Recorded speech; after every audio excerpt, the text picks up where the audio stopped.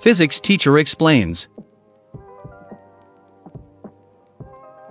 So what happened here was, when you light a candle, what happens is the heat from the candle causes this wax to melt. And when the wax melts, it then gets drawn up the wick due to capillary action. So now what we've got is melted wax up here, and then the flame causes it to vaporize. So it vaporizes, and then the flame causes that vaporized wax to combust. So it combusts, releasing your heat and your light.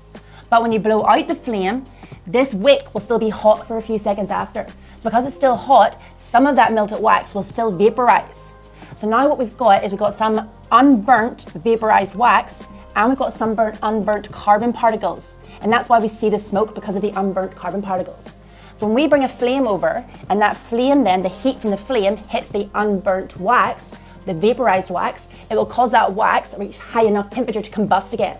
And when it combusts again, that heat will then travel down all the other unburnt or vaporized wax particles until it hits the wick again. And the wick again, remember, it's got that melted wax in it, and it's got a high density of those vaporized wax particles around it, causing it to relight. Follow me for more physics content like this.